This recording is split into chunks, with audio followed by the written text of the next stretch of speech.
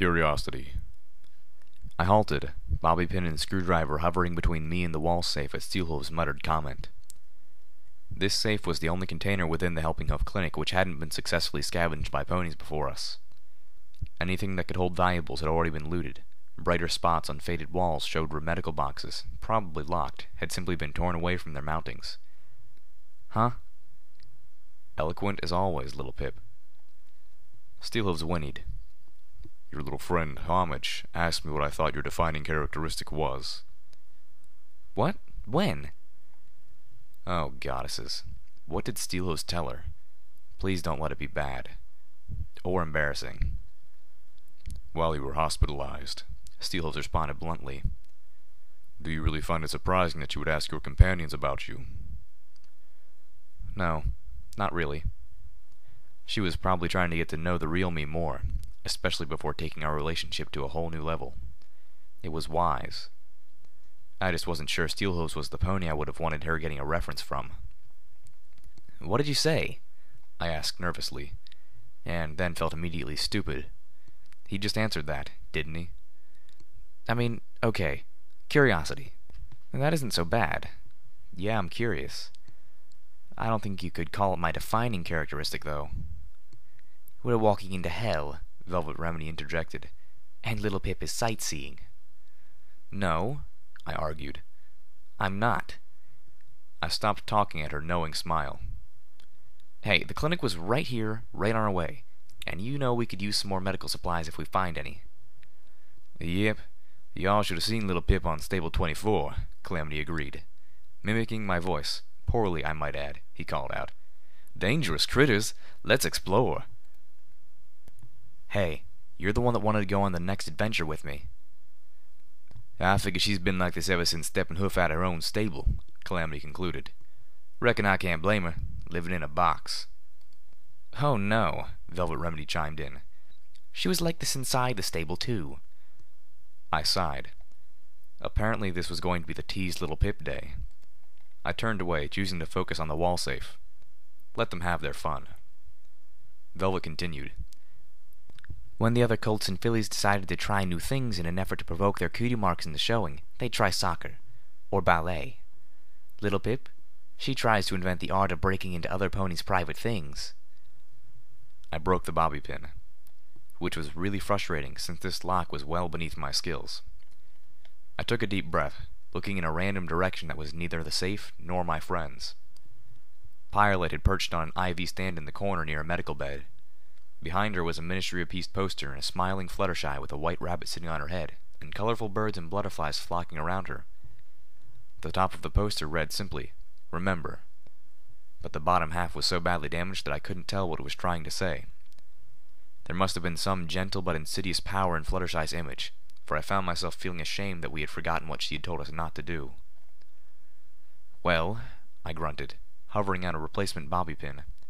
Maybe curiosity's my virtue then. My three companions looked at each other quietly, skeptically. Pilot let out a soft whoop as smiles broke across their faces, or at least across the muzzles of Calamity and Velvet Remedy. Simultaneously, they turned to me and told me that no, it was definitely a vice. Well, that was unexpected, Calamity noted, staring through the open safe into the building adjacent to the Helping Hoof Clinic. The entire back of the safe was gone, as was a significant amount of the other building's wall. Judging by the damage, it looked as if a large magical energy weapon on the scale of the Junction R7 cannon had been used to melt through the wall.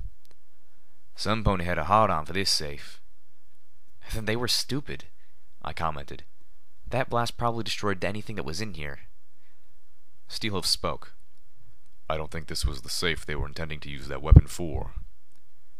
How do you figure? First, this safe was hidden. It's likely they didn't even know it was here. Steelhooves was right. The safe had been hidden behind a large framed sign. Most scavengers wouldn't have thought to pull it down and look behind it. But, ever since Homage revealed her safe behind the Splendid Valley painting, I'd fallen into the habit of peeking behind frames. Something which undoubtedly added fodder to my companion's discussion of my so-called vice. I glanced over to where the sign was propped against a medical rack. It was very much unlike the posters I had grown used to. A more forthright and clinical warning from the past. Wartime stress disorder. For over 1,000 years, ponies have known only peace.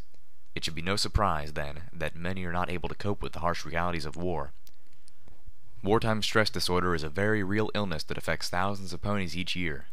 Know what to look for: depression, anxiety, lack of sleep, loss of appetite, unpatriotic thoughts, and suicidal impulses.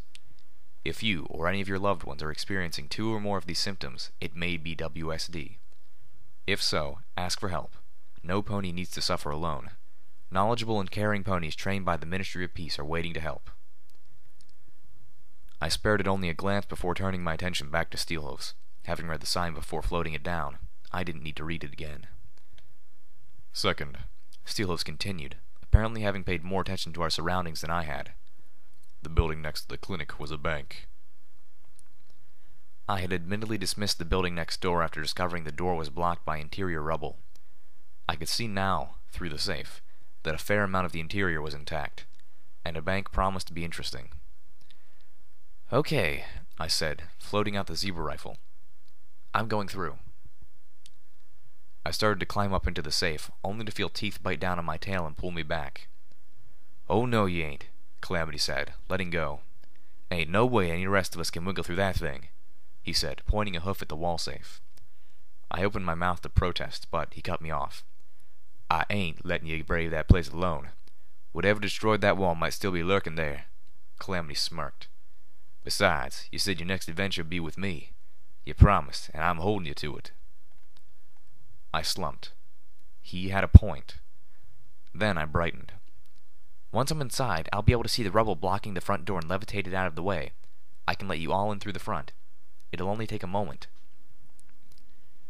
They looked at each other again, and I could read on their faces a begrudging acceptance that this was going to happen. I set my hoofs to it. There was no stopping me, short of a tranquilizer dart to the breast. I floated the zebra rifle ahead of me, my current weapon of choice. Calamity and I had spent time in the early morning looting the locked ammo boxes from surviving convoy chariots on the overpass. As a result, I was no longer worried about ammo for the zebra rifle. I had been surprised to find that, even up here, everything that wasn't locked up had been looted. But Calamity reminded me that he wasn't the only flyer in the equestrian wasteland. I counted us lucky when we had moved beyond Hellhound territory and into the jagged hellscape of Philadelphia suburbs without any encounters. During our trek, Calamity and I had scouted ahead, being by far the most stealthy members of our group. I had kept my pit buck radio off. Only the tiniest amount of noise leaked out of my earbloom for others to possibly hear, but I suspected the keen-eared hellhounds might notice even that. I was yearning to turn it on again and hear what else Red Eye might have to say. With a second look at the safe, I decided to shuck my saddlebags. It was going to be tight, and I didn't want to get stuck. I could float them through behind me once I was inside. Or, worst case, go back in the clinic and get them after I cleared the bank's front door. No encounters also meant that I still owed Calamity an adventure, and I wanted to pay off that debt before we got into the heart of Philadelphia. We were looking at trotting into slaver territory, and I feared for my companion's safety. It's not that I doubted their ability, or their courage, but the anxiety I felt didn't lend itself easily to the words. I suppose I feared that my friends were not only dear to me, but would be dear to them in an entirely different and unpleasant way. In the eyes of the slavers, what kind of prize would a Pegasus be? Or Velvet Remedy? The goddesses only know how they would react to a Steel Ranger, and the last thing I could afford to do was launch an assault on an entire damn slaver army. Honestly, I was almost to Philadelphia, and I had no idea what I was going to do when I got there. My entire plan was to get there, take a look, and pray that what I saw would tell me where to go next. With dismay, I accepted the very real possibility that I might get there only to turn around and slink back home. My friends were counting on me to be better than that. All those slaves were counting on some pony to stand up for them. I suddenly pictured myself trotting up to a gate, knocking and telling the guard on the other side, "Hello, I'm here to stand up for the slaves." The daydream ended with the image of me getting shot in the head. So yeah, maybe I was sightseeing. Distractions to give myself time. I pulled myself up into the narrow black rectangle of the safe and slid through. A mare approached me just the other day. "Thank you, Red Eye," she said. "You've given my life meaning. I was wretched before, but now I am part of something great. And I know that something even greater awaits me. The opportunity of a lifetime. Of course, she was only saying this in an attempt to get close to me so she could use the crude knife she had crafted out of stolen metal. But still, her words moved me, so I did not have her killed on the spot. Instead, I sent her to the pit, where she would have the chance to exercise those murderous impulses for a more worthy goal. Velvet Remedy had darted off into the mayor's room off the bank lobby, and we were all politely pretending not to hear her. The lobby radio helped, Red Eye's words adding to the buzzing of the flies. Looking around, it pained me that my stomach wasn't rebelling nearly as hard. The stench made my eyes water, but I had seen too much too often. I could tell I was becoming numb, and it scared the horse apples out of me. I heard water start to run in one of the restroom sinks, and I felt the sudden urge to dash in. We hadn't checked the local water, but I was sure it was radioactive. Velvet must know that, but I doubted she was thinking clearly. "Splayed pony bodies and profane graffiti," Velvet said with a weak smile as she rejoined us. "Raider chic." She turned to me. "Let me thank you again for taking me to such lovely places." I honestly felt bad about this one. Once, the lobby had been a place for ponies to mill around while waiting for their turn with one of the tellers whose counters lined one side of the room, or who had business in the back meeting rooms like the one I had crawled into through the safe whose backside had been obliterated. But the raiders had taken a perverse glee in defiling this place, the extent of which I hadn't seen since the Ponyville Library. The crucified dog hanging from the ceiling lamp was a particularly revolting touch. "I agree with little Pip," Calamity noted, having taken a look at the rear meeting room which had abutted the clinic. "Raiders living here tussled with some invaders who were a heap more dangerous. Lots of raider bodies, none of their attackers." "Well, one," I corrected him. "Sorta." The pile of ash at what had once been the center of the magical destruction had still been glowing slightly pink, suggesting the battle wasn't that long ago. Calamity nodded. "My guess, lucky shot," he said. "From the way the whole wall was disintegrated back far enough to touch the safe next door, my guess is that one of the invaders was carrying a saddlebag full of magical energy grenades, or some such, and one of the raiders put a bullet through it." "Well, they obviously didn't get in through the front door, or the safe, so that means there's another way in here." I looked at Steelhooves. "Do you remember what the building on the other side of the bank was?" Noise from somewhere above killed the conversation. Dust rained down from the ceiling as pony hooves clopped over the floor above. The hanging lamp swayed as they passed over it, a rotting piece of crucified dog falling to the floor with a meaty sound. I floated my rifle close. Calamity gave his battle saddle a reload kick. "Honestly," Velvet Remedy whispered, "has it ever occurred to either of you that they might be friendly?" "Nope." "Stand back," Steelhooves growled, gleaning his intention. I dashed for the bathroom, wrapping a surprised Velvet in a levitation field and pulling her in after me. Firelight dove through the doorway over our heads. Calamity swooped backwards towards the meeting room. Shoop. Boom. The shot from Steelhooves' grenade machine gun detonated against the ceiling in a flash of fire and stucco. With a rending crash, the ceiling came down, bringing 5 raider ponies crashing into the lobby.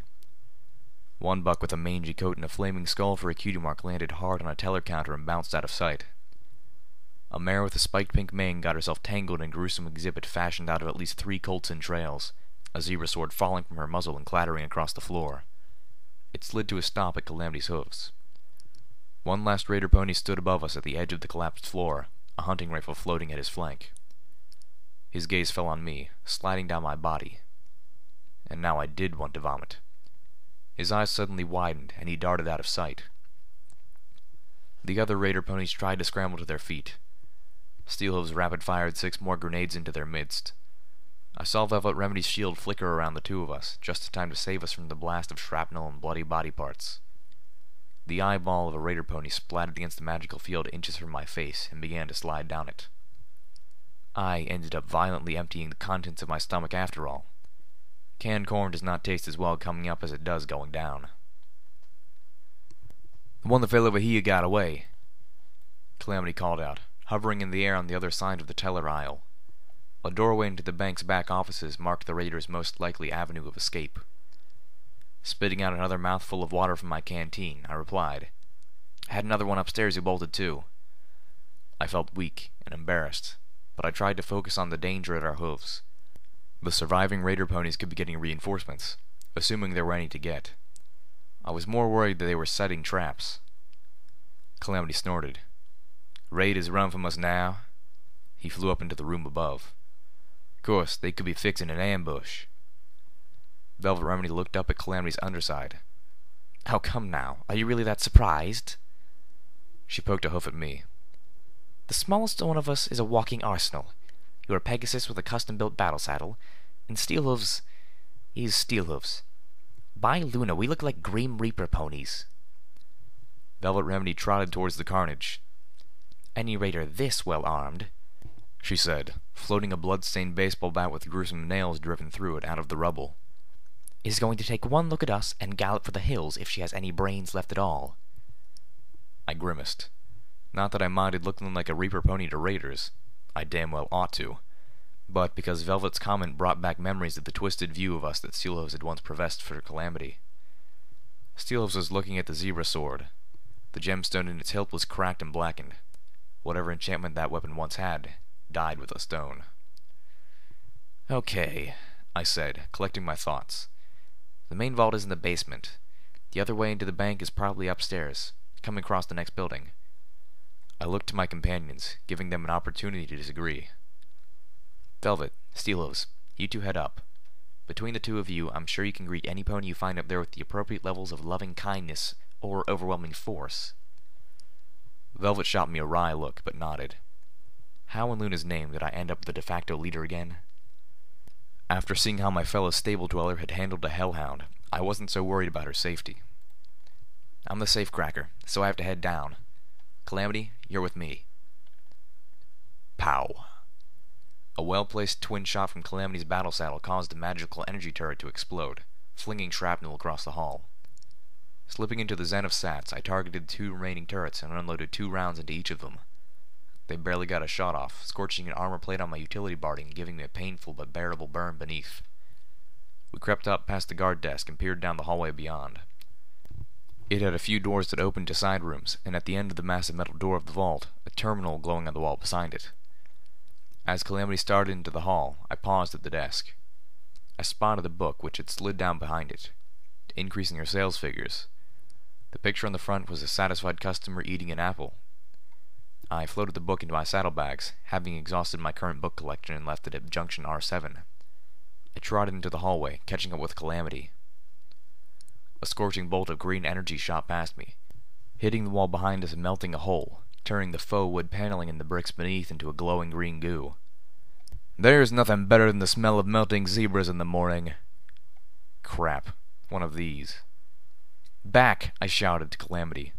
The two of us barely made it to the corner when the multi-limbed hoverbot floated around the corner. I felt flame lick at my tail as the robot hosed down the hallway we had just been in with its flamethrower. Ow, ow, ow, ow, ow! I pranced, flames licking at my tail until Calamity stomped the fire out. Ow! Pardon. I whimpered, tears in my eyes. Thanks. On our way down, Calamity had prodded me to unlock every ammo box, coin till, and desk. His saddlebags were now virtually overflowing with golden pre-war coins, as well as packages of cigarettes and bubblegum, and other things he considered worth the wait. I wasn't really expecting to find a merchant we could trade with in Philadelphia, but I said nothing. I had taken most of the ammo, including a prince's prize of 4 magical energy grenades. Well, grenades did the trick last time, I whispered, floating 2 of them out. And, unlike alicorns, I'm pretty sure I can trick these things the same way twice. I sat on my haunches before the wall-mounted terminal next to the vault door, the smoldering wreckage of the hoverbot on the wall behind us. The door to this vault was almost identical to the one under Shattered Hoof, except this one had no exterior lock, rendering all my skills at lockpicking useless. However, by hacking into the terminal, I was sure I could tweak the spell matrix and get the door to slide open. Calamity stood guard over me as I worked. We both looked up when the muffled sound of an explosion echoed from somewhere several floors above. Not loving kindness, that, I guess. Nope. You know, if I survive all this, one day I'm gonna sit down and write a sequel to the Wasteland Survival Guide, covering all the things Ditzy Do managed to leave out. I loved the Ghoul Pony, but, seriously, a whole section on radhogs and barely a mention of hellhounds. and the chapter about making robots work for you was completely hoof-fucked. I concentrated on the puzzle before me, working my way through possibilities of code until I settled on the right one. This was almost as hard as Pinkie Pie's terminal. Almost. With a series of loud clanks, the vault door slid down into the floor. I raised an eyebrow at that, then stepped into the vault. Sunpony had already been in here. Only a scattering of pre-war coins remained, and most of the smaller safes that lined the walls were open and empty. Well, now I'm depressed. I took note of 3 smaller safes, and 1 large one which still seemed intact. The locks on those suggested a level of skill required that was beyond. Was this the work of the same rival lockpicker who made such a mess of Hippocampus Energy Plant number 12? No. That would be absurd. But the little pony in my head just wouldn't give up on the notion. I started on the large safe first, confident in my ability to beat it, and eager to show up my imaginary rival. It took effort to open the safe, but the tumblers finally fell into place. The large door nudged open. I pulled it back with my telekinesis enthusiastically, driven to see what was inside.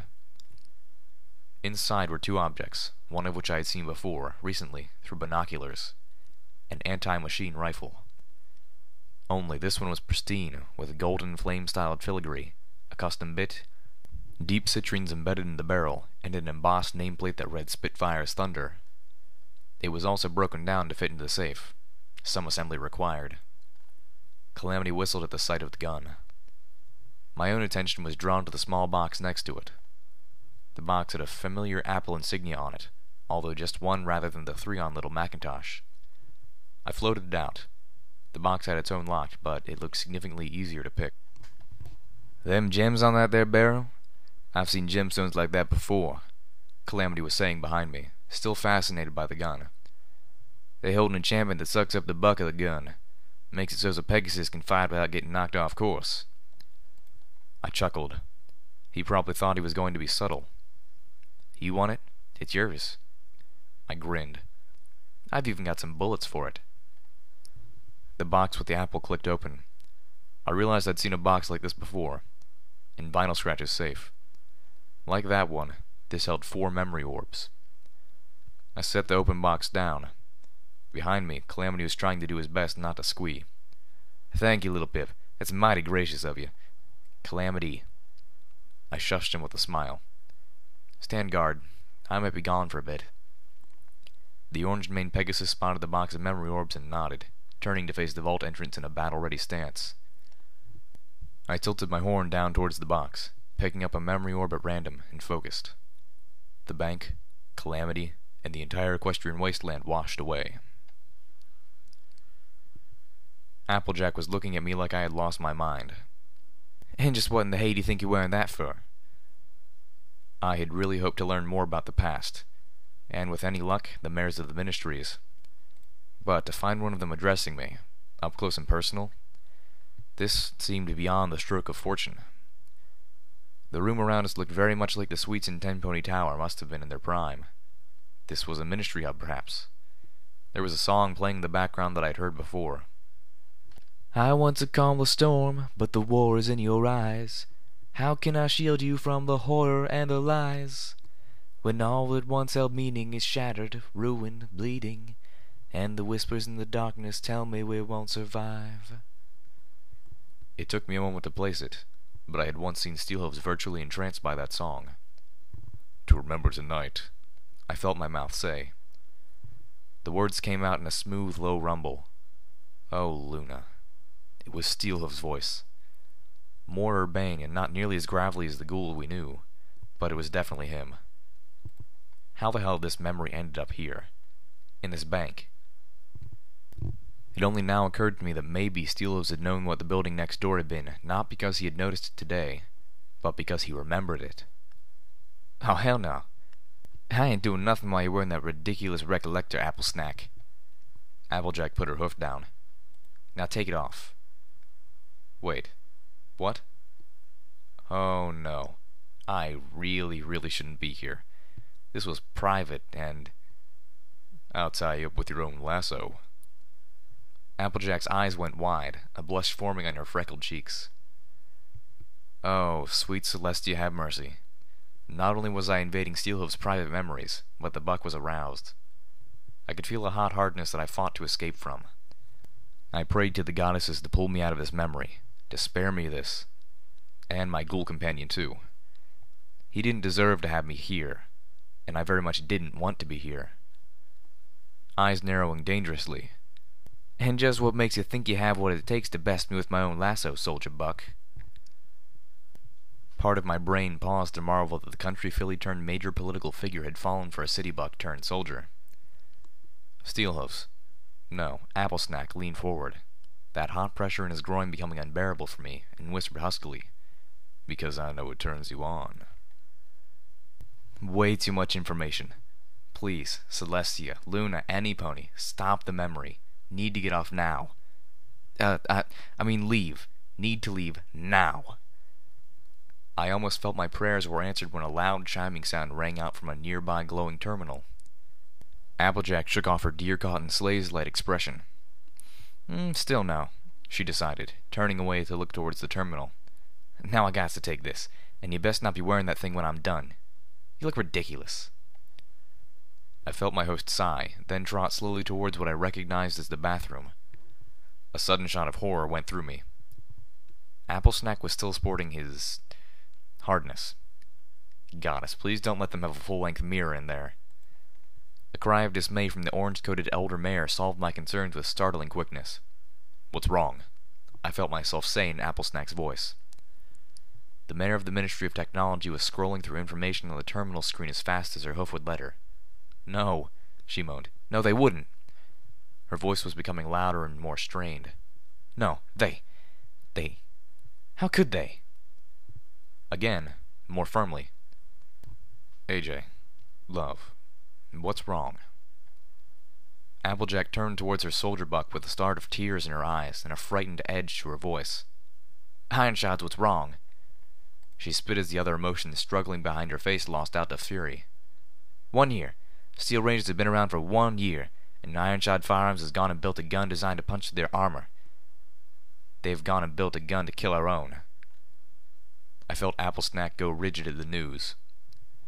The blonde-maned mare was strutting back and forth in a barely contained outrage.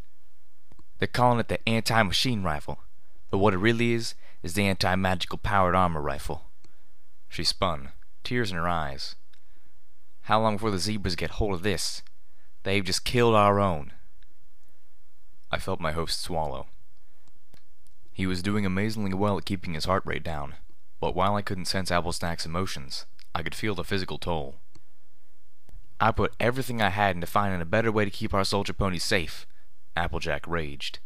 I sold my farm. I fought the ponies of my own ministry to get this done. She turned, her eyes wide and filled with tears. I sold my farm. A lump formed in my throat. My heart hurt for the mare, and my host wanted to lash out at the evil ponies who could be so thoughtless. The orange pony spun and bucked her bureau so hard it shattered into splinters and piles of clothing. This is betrayal. They can't do this. My host watched as his mare looked around for something else to buck. Then she seemed to have a better idea. I'm going down there, Applejack decided abruptly. I got family down in Ironshot. Brayburn will listen. I felt a sinking sensation in my heart. Steelhoofs, Applejack barked, addressing my host not by her lover's name but by his military designation. Call Wingrat. Tell him to be on the roof in 2 minutes and have my personal chariot ready. If I leave now, I can make it to Ironshot before morning. Maybe I can head this whole thing off before. Applejack, love, Applesnack offered slowly, trying to be reasonable. If they've already invented it, then you can't put the apple back on the tree. I knew he was right. The other item in the safe had been proof enough of that. Applejack shot us both a look, or at least it sure felt that way. Well, some pony ain't getting any for that good bit. If I could speak, I would have told her that such expectations had long passed. Now make the call. The orange pony turned back to gaze at the scattered fragments of wooden dresses. Great. Now I've got to find something official looking to wear. Less than 3 minutes later, Steelhoofs was saying goodbye to Applejack as she stepped into the elevator outside their suite. The call to wing right had been made, and the Ministry Mayor's chariot was waiting on the Pegasus landing platform. "I'll be back before you know it," Applejack insisted, dressed in a stiff, formal suit dress that did not appear to get much use, and looking slightly less murderous, but no less determined. "I'm sorry this night ain't gone like you were hoping for. I'll make it up to you. Promise." She turned and raised a hoof, touching the button for the landing platform. As the ornate door slid closed, she cocked her head. "And take that recollector off. You look—" The doors closed. A soft whir could be heard as the elevator began to ascend. My host looked up, watching the arrow above the elevator doors slowly glide across the numbers. Floor 4, 5, 6. Applesnack turned back towards the door at his and Applejack's suite. The recollector was actually starting to itch. A loud twang sounded from inside the elevator shaft behind him. He spun back towards the ornate doors as he heard Applejack's elevator carriage rumble downward past this floor, gaining speed. Then there was a loud, horrendous, metal-twisting thud. I burst back to the real world, shaking from the memory, still feeling Applesnack's scream as if it had come from my own lips. Looking up, I found Steelhoof's visor staring down at me. I cringed back, wanting to crawl into the safe. His low, gravelly voice simply stated, "Definitely a vice." "What is unity?" the voice of Red-Eye sounded in my earbloom. Calamity and Velvet Remedy had naturally taken the lead as we worked our way back through the bank. My hooves felt heavy, like mine were the ones trapped in steel. I couldn't look at Steelhoof's. I could feel him staring into me, not saying anything. It was so much worse than being yelled at. "Unity is you. Unity is your family, your mother and your father, your brothers and sisters. Or, at least, it will be. I've seen it, and yes, unity will be me as well. But for now, I am merely its, and thus your, humble servant. The goddess has gifted me with the vision of unity, and it is she who will bring peace to this troubled land. Think of me as nothing but a courier, delivering the message of evolution. We follow the goddess in her great quest to heal this land, and all the good ponies with it. No pony dies in Philadelphia unless they choose to, and in the new Equestria, no pony will need to die again. When the time has come for your toil to be over, you have but to submit yourself. Already the goddess has taken those who come to her, pulling them to her bosom and transforming them. Their old, weak, sick bodies are peeled away, replaced by a new, transcendent form." As we were passing the open doorframe of an office, Steelhooves lifted a metal-clad hoof and shoved me inside. He followed. Clearly, he wanted to be alone with me. Looking anywhere but him, I stammered an apology. He ignored it. "Which one did you see?" he asked coldly. I looked up to him, startled. "Which memory did you see?" I flushed with icy embarrassment. The one where I fought to find the least intrusive description. Applejack learned about Ironshot making anti-machine rifles. "Oh," Steelhoof said. The other 3 memories were locked safely away in his pack. "The accident." I recalled Applebloom's strained voice. "Some folks are saying that maybe 'twasn't so much of an accident. They say that maybe 'twas some pony within our own ministry." "The biggest row Applejack had was over the anti-machine rifle," Steelhooves informed me. I sensed that, having seen the memory, he wanted me to have a touch of context. It was abnormally forthcoming of him, even more odd considering how deeply in the wrong I was. "On one hoof, I couldn't really blame them," Steelhooves admitted. "You wouldn't either if you saw some of the robots the Zebras had begun to deploy on the battlefield." I found myself nodding, despite the ache in my heart for Applejack. I remembered that tank-like Sentinel robot in 4 stars. I'd fired on it with armor-piercing bullets from a sniper rifle at a distance of yards, and only a precision shot to a volatile area had managed to stop it. "But I knew how bad that hurt her, and how deeply personal she took it. Only made it worse she had a family in Ironshot. The whole thing just about tore her apart." He nickered behind his helmet. "Damn thing was, the Zebras came out with armor-piercing ammo a few months later anyways. Not as effective as an anti-machine rifle at taking down my fellow rangers, but a well-placed round from a rifle could punch through a ranger's helmet. Steelhooves looked me over until his visored gaze stopped on little Macintosh in his holster. Truth is, with AP ammunition, that gun could do it. Little Macintosh is possibly the most powerful firearm of its size. A touch of nostalgia crept into his voice. Designed for the kind of buck to the teeth that only a mare like Applejack could handle easily. Despite how low I was feeling, a snort of laughter escaped me. According to Spike's story, Applejack was strong enough in the tooth to haul not only her own weight, but all of that of her 5 friends with nothing more than a bite on a dragon's tail. I had just begun to notice that all the context I was getting was about the firearms, and none about the accident itself, when a thunderous gunshot rang out. Was that Spitfire's thunder? How far ahead had Calamity and Velvet Remedy gotten, and what did they run into? I darted around Steelhoof's bulk, dashing out of the room and towards the sound. I could hear the heavy hooves of the Steel Ranger falling behind me. "That was a warning shot," I heard Calamity state ahead, his voice muffled and slightly mumbling.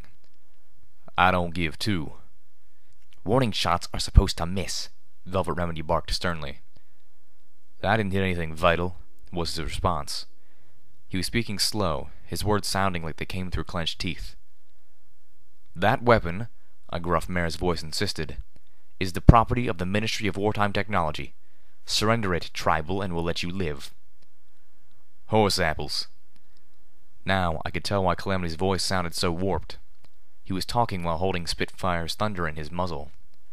He was better at it than the slaver with the shovel spear whom I had encountered on my first night out, but not by much. "The only reason you ain't blown us tribals to bits is that you didn't want to hurt the pretty gun." I heard Pirelite let out an alarmed squawk. "Damn," Steelhose muttered from behind me as he broke into a full gallop, leaving me swiftly behind. I lowered my head, charging forward, trying to keep up. Little Macintosh floated beside me, ready for action. I came barreling into a lobby full of ponies and stumbled over the severed hind leg of a raider, losing my balance and face-planting into the rubble of the collapsed ceiling. Little Macintosh clattered into the rubble. She tripped me?" I offered weakly, getting up. My eyes widened as I took in the 5 Steel Rangers in the room, only one of which was Steelhooves. One of the 4 new arrivals had taken a shot through the leg, and Velvet Remedy was fussing over it to the pony's chagrin. Calamity seemed intent on staring down the other 3. Without the massive Spitfire's thunder, my companions and I would have been helplessly outmatched, even assuming Steelhooves remained on our side. Steelhooves was standing rigid, staring from Calamity, the unique anti-machine rifle in his teeth, to the Steel Ranger he had shot through the leg. It was as if Applejack's fears were playing out right in front of him. Calamity's habit of shooting first couldn't have reared at the worst time. The lead mare of the Steel Rangers quartet was splitting her focus between Calamity and Steelhooves, addressing the latter. "What are you doing with these primitives?" Steelhooves ignored her, staring at Calamity. "You shot a Steel Ranger." "Them friends of yours came at us with an intent to murder." Velvet Remedy spoke up again. "Calamity's right. The moment they saw us, that one's missile launcher opened up," she said, pointing a hoof at one of the other Steel Rangers. "And this one charged at us with a magical energy lance." "I ask you again," said the lead mare, stepping forward. "What are you doing here? Soldier, report." The 2 uninjured Steel Rangers behind her changed their battle stances to better cover the room, one of them targeting me. I cast my eyes to the floor, searching for where little Macintosh had fallen. Steelhooves growled at Calamity. "We will have words." Then, bothering to spare the mare his attention, he answered. "You are not cleared for that information. You need only know that I am on assignment and that you are interfering. Now order your knights to back down." The tension in the air was nearly suffocating. "I am a senior paladin in the Ministry of Wartime Technology. You will address me with proper respect befitting my rank." "As will you," Steelhooves replied with a gravelly calm, "when addressing a superior officer." A younger buck's voice sounded behind the helmet of the missile launcher ranger. "Elder Steelhooves?" The question was met by a still room. I spotted little Macintosh, but didn't dare float it up from the floor, certain that some pony would start shooting. Calamity broke the silence. "Elder, well, guess who's been holding out on us?" My apologies, Star Paladin Steelhooves, the senior paladin said carefully. I did not recognize you. Your armor is that of a much lower station. Steelhooves nickered. Apology accepted. He turned to the younger buck. And I would thank you not to call me above my station. If you know of me, then you know I refuse that position. The leading mare was not done, however. You're far from your normal stomping grounds, Star Paladin Steelhooves. By protocol, I shall lead you to meet with Elder Blueberry Saber. The light on her helmet swiveled to illuminate each of us in turn. As for the disposition of your friends, she began. They are with me, Steelhooves said firmly. Lead. I shall follow. The steel-encased mare turned and trotted out of the bank. Velvet Remedy stayed close to the wounded one as he rose to his hoofs, favoring his injured leg. As the rest of us began to follow, I floated little Macintosh to me.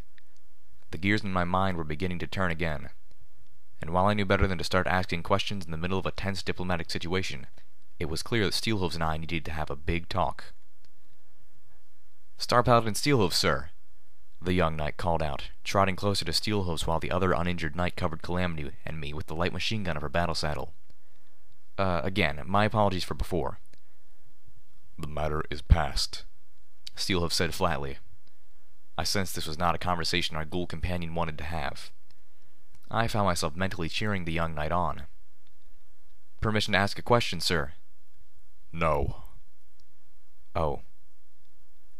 The knight stopped in his tracks, letting us pass him, then trotted to catch back up. In that case, permission to speak freely, sir? Steelhooves' head dropped just a little. No. The knight slowed, but did not stop this time. Permission granted, Knight Boom, proclaimed the senior paladin. To Steelhooves she whinnied. My troops, my territory, my rules. Sir, I just wanted to say, there are a lot of Steel Rangers who felt the same way you do. About following in the path of the Ministry's mare, I mean. If you had taken your rightful place as an elder, a lot of us would have gladly followed you. Steelhooves remained impassive. The silence stretched out as we trotted through the suburban wreckage that surrounded Philadelphia. Slowly, the young knight dropped back into position behind us. I heard his last words, muttered to himself before he fell quiet for the rest of the trip. We still would.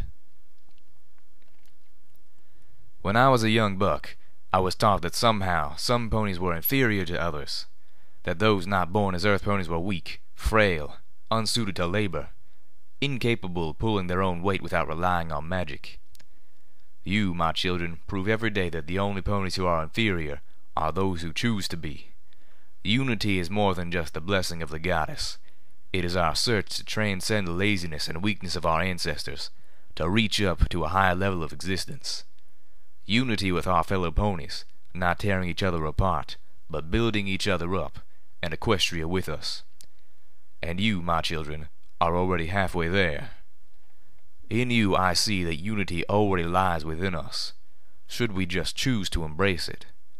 The glorious evolution that awaits us is just icing on the cupcake.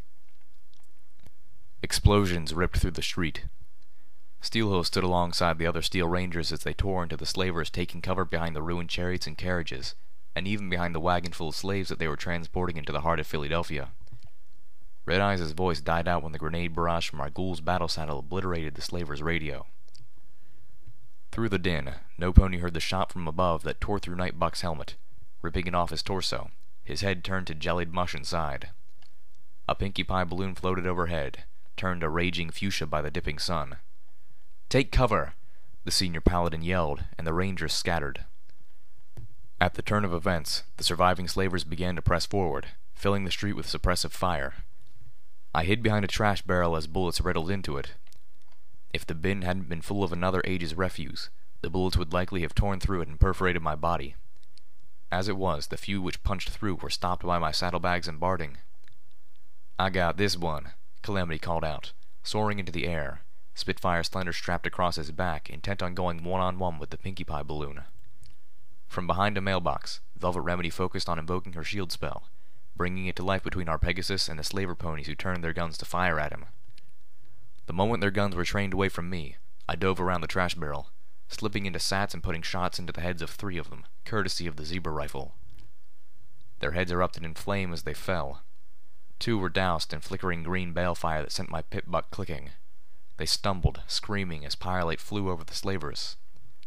I could hear shots exchanged above.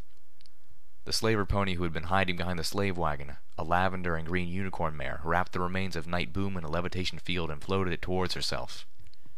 Sats died, only to activate again, partially refreshed. I looked down the scope of the zebra rifle, but couldn't get a clear shot with the wagon of slaves in the way. They were cringing, trapped in the open. I saw one tan-coated mare mouth, "Don't shoot me." Wait, what was I thinking? I focused, wrapping the entire wagon in a field of my own, and gently hauled the slaver's cover out of the way. One of the other slaver ponies opened fire at me, forcing me to dive back behind cover. I felt the levitation field slip, but caught it again before I dropped the wagon full of helpless ponies. A hoot and a flash of green flame announced the death of the slaver pinning me. I turned to look back into the street, just in time to see the lavender and green unicorn floating Night Boom's rocket launcher and firing a rocket through the display window of the store where the wounded Steel Ranger had taken cover. The storefront blew out in smoke and rubble. A moment later, the Ranger mare with the light machine gun tore at least a dozen holes in the unicorn slaver. The unique sound of Calamity's battle saddle rang through the air, coupled with an explosion. Hoorah! The Pegasus swooped down to hover over me. You see that? Shot the grenade right out of her mouth, while doing a triple somersault dodge. He pumped a hoof in the air. Who's the best shot in the equestrian wasteland? I waved a hoof at him, urging him to take cover. A crackling whoosh sound filled the air. My shadow leapt across the ground as the sky above us suddenly lit up. Pointing at his breast, Calamity indulged in a bit of gloating. Winner of the best young sharpshooter competition 4 years running, that's who. Oh dear, Velvet said, staring up into the air from behind her mailbox. Her face was painted with flickering light. I felt a splash of dread. Calamity, still hovering in the air above me, turned his face upward, his voice trailing off. He was watching, astonished as the Pinkie Pie balloon was consumed in flame. His mouth hung open. "Flammable gas," he mouthed. "The fucking slavers filled their dirigibles with flammable gas?" Apparently. "Little Pip, Calamity," Velvet whimpered, waving for our attention. "It's falling our way." I knew I should move, but the holocaust above transfixed me. Bits of burning material started to rain down around us. My trance was broken when a blazing swath of thick cloth landed on the trash barrel next to me, draping it in flame. Celestia clopped my clip with a hoofful of sunfire. "Run!" I dove around the bullet-filled trash barrel, running down the street as fast as my short legs could take me. The light above was getting brighter, and I could feel waves of heat pushing down at us. "I didn't know. How could I have known?" Calamity shot past me. "What fucking psycho pony would do that?" The imprisoned ponies turned towards the inferno in the sky and screamed. The air burned in my throat. Mercifully, I still had my levitation field around the wagon. I floated it off the ground, towing it with me as I galloped down the shattered street, trying to put distance between all of us and the massive ball of fire, shaped like Pinkie Pie's head, that was now slowly crashing to the earth. I gave a prayer of thanks to Celestia and Luna. All of my companions survived. 2 of the Steel Rangers, however, had not. "Why?" the Paladin mare asked as I unlocked the wagon to set the captive ponies free. I looked to her in surprise. I started to ask what she meant, only to recall Homage's words of warning about the Steel Rangers. "Honestly, most of them would be more interested in saving your pit buck than saving you." I realized the Steel Rangers probably engaged the slavers for a motivation completely different than my own. The revelation tasted sour. "Because it's the right thing to do, and because, if I was in their place," I said, remembering that at one time I had been, "I would want some pony to do the same for me." Velvet Remedy's ears perked. She listened in on our conversation as she moved to give aid and comfort to the ponies who had been trapped in the wagon for what looked and smelled like weeks. They were malnourished, scarred, and had slept in their own filth. One of the ponies was dead, had been long enough to begin to smell, but the slavers hadn't bothered removing the corpse. I felt a simmering rage. Turning from the sight, I stared into the impassive mask of the Steel Ranger. "Why did you?" The more Red Eye's forces advance, the more ground we lose, the senior paladin explained. He covets the technology of the past that is rightfully ours to protect. We cannot engage his army directly, so we attack his supply lines. Part of me wanted to scream at the metal-clad pony about her priorities. Instead, I scowled at the news. I had not expected the outskirts of Philadelphia to be a war zone. Philadelphia was home to both major hubs for the Ministry of Wartime Technology and the Ministry of Morale. But we lost our hub to Red Eye's forces 3 years ago, and have been forced to fortify in the secondary position. My scowl increased. Any imminent plans to take it back? I felt the Steel Ranger mare glare at me behind her mask. Presumably, she was taking me to their fortification, so there was no cause not to tell me about it. But that freedom of information did not extend to anything tactical. Steelhooves, however, stepped up and answered. No. I heard the mare nicker, bristling inside of her armor, but Steelhooves didn't care. Why should we? By now the building has been stripped of anything worth reclaiming. Stepping closer to me, Steelhooves demanded. Come with me. I wish to talk with you alone. Perfect, because I wanted to talk with him. Why are you with us? We were in the burned-out husk of a small diner. Steelhooves remained, as always, hidden and expressionless behind his armor. And not that hogwash about having nothing better to do this time, I demanded. Once we were alone, Leader Steelhooves had vanished. Once again, I was inexplicably in charge. Only this time, I really wanted to be.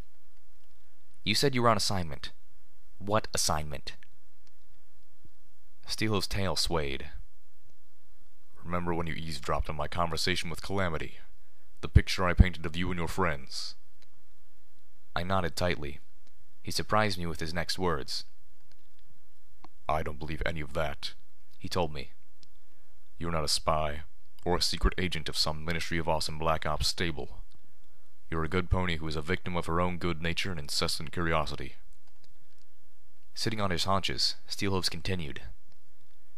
In my assessment, you survived through luck, growing skill, and the unusual fortune of having capable friends who are willing to stick by you, even when you're amazingly stupid. Well, gee, thanks. I follow you because you're a better pony than I am. And you remind me of some pony else. You honestly strive to help and protect other ponies. I believe. He paused. There was a hitch in his voice. I believe she would have approved of you. Steelhooves dug a hoof at the red and black tiles, charred and shattered, that covered the floor. I told you before, not every Steel Ranger has the same view of our oath. I always believed that we should follow an example of our ministry's mare, Applejack. That we should pledge our goals and priorities. That we should protect other ponies, both with our technology and our fortitude. We weren't meant to steal and hoard. We were meant to defend. I nodded slowly. I haven't been faithful to my oath for a long time. But at your side, I can be again. I looked away, the ghoul's words sinking in. When I turned back, I fixed him with a stare. That was the most heartwarming cart of horse apples I've ever heard. He stopped digging. It's the truth. Of course it is, I said. That's how you lie. If you recall, I've seen you do it before. I started walking around the Steel Ranger as he continued to sit. You tell enough truth that any pony would buy your story. But here's where the saddle rubs. All of that assessment had to have happened after you insinuated yourself into our group. If anything, you just explained why you're still with us. I stopped in front of him and pointed. So I ask again, why are you here? All right. Steelhooves nickered, standing up, repeating his words almost verbatim. Do you remember when you eavesdropped on my conversation with Calamity? The picture I painted of you and your friends? Again, I nodded. That is what my elder believes you are. And my assignment is to assess the potential threat that you and the other residents of the stable you come from represent. No more secrets. That was my condition for not abandoning Steelhooves. He responded by giving me the box of memory orbs as a token of submission. I had not expected that, but he insisted. After all, we both know I really couldn't just take his word. I focused on one of them, showing him trust in return by allowing myself to become helpless in his company. The world melted away. I was wet. Rain was coming down in sheets from the blackness of the night sky. I was wearing a rain slicker, but the wind buffeted at it, pulling it away. Only the top of my mane was remotely dry under the hood. Lightning flashed, illuminating the Pegasus landing platform, over 24 floors above the bustling lights of the city below. I recognized the form of a giant scooter hovering over a well-lit building in the distance. This was Manhattan. "You sure you want to be flying at a night like this, Apple Snack, sir?" A dapperly dressed gray Pegasus buck asked as he shimmied himself into the harness of a sky chariot. It was a particularly beautiful chariot, adorned with a very familiar 3-apple design. "Very important business," I heard myself say in Apple Snack's voice. "Has to be tonight." "Well, that's what you pay me for, right?" The Pegasus smiled. "Although, it's likely to be a pretty beastly ride." "I'll survive," Apple Snack said as his lightning flashed across the sky. The Pegasus gripped to the harness strap in his teeth and pulled, drawing it tight. "And, how's Miss Applejack? I was real sorry to hear about her accident. The ponies who are supposed to be keeping those elevators in top shade ought to be sent to jail." I felt my jaw tighten. But Apple Snack kept his voice pleasantly even. "Strapped in tight, Wingwright." I felt and heard him ask. "Don't want you slipping free in the rain now." "Yeah," the Pegasus laughed. "That'll be one unpleasant fall." Apple Snack stepped into the chariot, pressing as far forward as he could, as if afraid he might slip out of the back the moment the Pegasus launched forward. The gray Pegasus spread his wings, rain dripping off the feathers. Apple Snack moved with alarming speed. I felt myself lurch forward, biting down, grasping the Pegasus's wing in my teeth. My host drew back, pulling, drawing the wing back over the metal front edge of the chariot as he raised up a hoof. "Apple Snack, whatcha?" The Pegasus squeaked in surprise before I felt my hoof come down on that pulled wing with a bone-crunching blow. The Pegasus screamed. Spitting out the feathers of Wingwright's now crippled wing, Steelhooves growled, his voice low like thunder. "Only 3 ponies knew exactly what Applejack was going to be doing riding up that elevator." "God damn, my wing, what the hell?" "I checked your finances. Your account got a sudden influx of coins 3 weeks ago, and an even bigger one less than 8 hours after Applejack's accident." I was staring into the widening eyes of the blubbering Pegasus. My voice was dangerous low. My heartbeat wasn't raised at all. "Really, you should choose something other than your filly's middle name as a password." I can explain," the Pegasus wailed, cradling his shattered wing. "My sister died in the war. That was an inheritance." "I don't think so." Apple Snack turned and stepped down off the chariot. Then I felt as my host lifted his back hooves and planted them against the rear of the chariot. Slowly he began to shove, pushing it across the rain-slick rooftop with the hapless Pegasus along with it. "What? No, what are you doing? Don't!" the Pegasus cried out, trying feebly to push back as he was shoved closer and closer to the edge. "Please, I have a family!" Steelhooves grunted, stopping. "Maybe you should have thought of them before you made your choice." He gave a final hard buck to the back end of the chariot, sending it toppling over the lip of the roof, Pegasus and all. I could hear the winged pony scream, right up until the chariot bounced off the first outcropping on the way to the streets down below. I felt utterly stunned, numb as my host's legs carried me towards the nearest door at a casual, splashing trot. I felt him rehearsing under his breath. "There's been a terrible accident. No, I have no idea where he was flying in from. I could tell he was coming in too low, but I expected him to pull up before he hit the building. It was horrible. I feel it was my fault. I shouldn't have asked Wainwright to fly in this weather. I should have known the wind shear would be too much for him." The memory ended. I stared at Steelhooves in horror. He stared back calmly.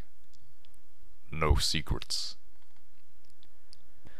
"We are not primitive tribals, striking our hoofs against stone, hoping to create fire.